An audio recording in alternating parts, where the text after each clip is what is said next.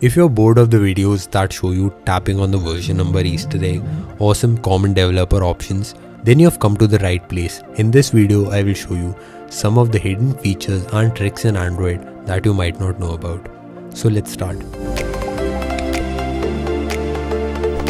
Many of you guys might be using Vault or some storage app that helps you hide your data. What you might not know is that there's a trick inside Android itself that will help you hide your data, and it's one of the most solid methods of hiding your images and other media. So I'll show you how you can do that. First of all, I'll head on over to the gallery and I will show you that you can actually see the image there. So I'm using Quick Pick as my gallery. It also works for the native gallery app. So right now this image, this is actually a poster that I created recently. So this image, you can open it in the gallery app right now. Now I will show you how you can do this trick. You'll have to open a file manager app and the image is stored directly onto the internal SD card. So you will have to copy it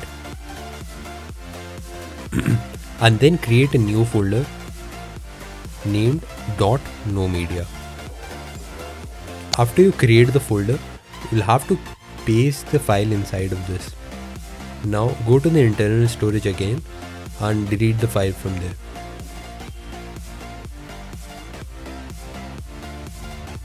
You can copy any other file from anywhere you want, but you might have noticed that you can't see the .nomedia folder here. So the folder that you have created won't be displayed here and in any other file manager app, and the image will also be hidden from your gallery. So now you can't see the image in the gallery and there's no folder named nomedia folder. So the data that you have stored inside the nomedia folder can only be accessed through your laptop or a file manager app that shows nomedia files. But for most apps and most file managers, it won't display the nomedia folder and you can't access or use the images stored inside the folder using any gallery app. So yeah, this is a very solid method for hiding your images. So sometimes when you get a lot of notifications on your phone and then you clear some of them and then you realize you have cleared an important notification or you didn't read what the notification was. I do that all the time, and what you could do is you could create a notification log shortcut, and here's how to do that. You'll have to click on widgets and you'll have a widget for settings. You'll have to click and drag it. Then you have all the setting shortcuts. You'll have to click on notification log. And when you click on it, you will get the list of all the notifications that you've got. As I've already told you, this is quite useful and I use it all the time. This is an Easter egg built into the Android system itself. So it's not the Easter egg in which you tap on the version number. No, it's not that. You'll have to open the phone app for this. So this will only work if you're using stock Android or your ROM is very similar to stock Android. This won't work in most of the Samsung or Sony phones. But for my Motorola phone, it uses stock dialer. So I'll have to dial this number. So when you click on the last number here, I will also leave the number besides this right here somewhere. So when you click on 3, the last number, this phone icon will vibrate and will change its colors. So yeah, that's the Easter egg in the phone app and not many people know about this. This is not a trick, but it's kind of a hidden feature that is hidden inside the system settings. If you have ever used stock Android on your device, you might have felt the need for a file manager. What you might not know is that stock Android has a built-in file manager. So if you click on this app section, you will not find the stock Android file manager here. We have Moto file manager, but this is different. So if you want to see the file manager, you'll have to go to the settings menu. Here you have storage. And if you click on internal storage, and you will get an option to explore. This will show all the files that you have. It will also show the images and the videos that you have saved, and it will also sync up with your drive and will show your drive files. It is very useful, and after Marshmallow it has become quite useful. It is quite better than some of the file managers available on the Play Store. You can have multiple windows in this also. So it will show different windows here. It's quite a shame that Google didn't put a shortcut to this on the app section, but it is still quite useful and I use it all the time.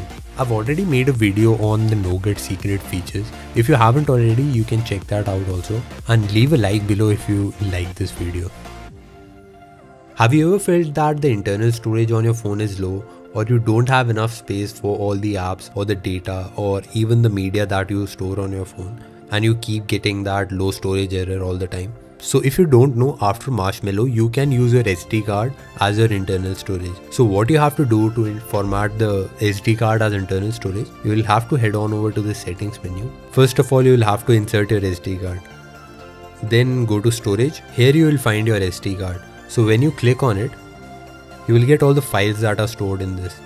You'll have to click on the 3 dots and click on storage settings. Here you will get an option called format as internal. When you click on this option, you will get an option to format the storage as internal storage. So you can back up all the data that is on your device, and then when you click on erase and format, it will format the SD card, and after this your SD card will be converted into internal storage. So I'll click erase and format.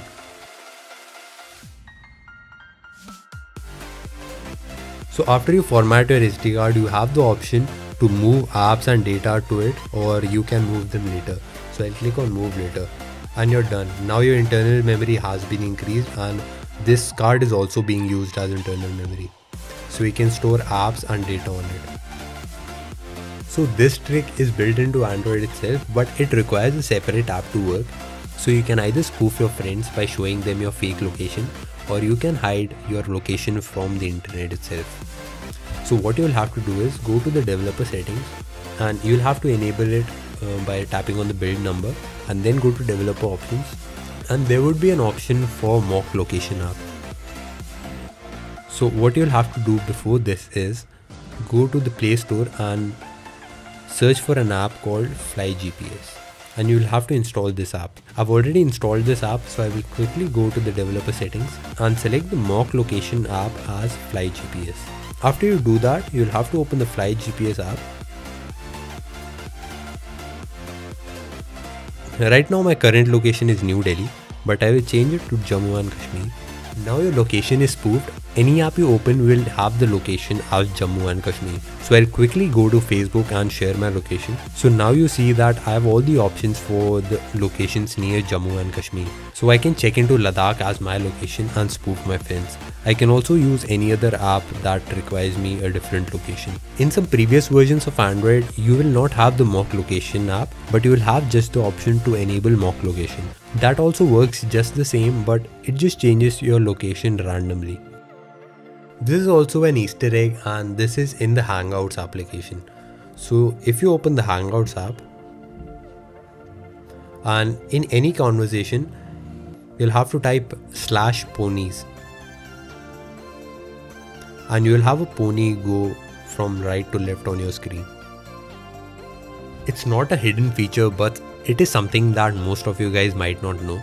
You can actually connect a mouse using an OTG cable to your mobile phone.